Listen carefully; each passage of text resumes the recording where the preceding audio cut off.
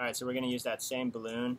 This one has water in it still, and we're only using it because it's a balloon. It has nothing. This next thing has nothing to do with the fact that there's water inside the balloon, but it might kind of change the outcome a little bit. Okay, so here's a regular balloon filled up with air and then that water. There's a piece of tape, just a clear piece of tape. Yeah, Scotch tape. There. I'm going to put it and stick it solidly onto the side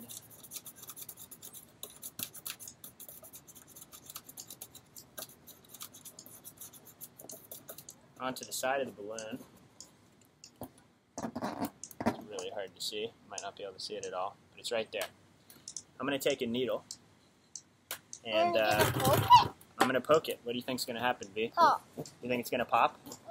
But hold on. You know what? I'm here to tell you it might not. But you're going to have to watch the next video for that. What do you think is going to happen?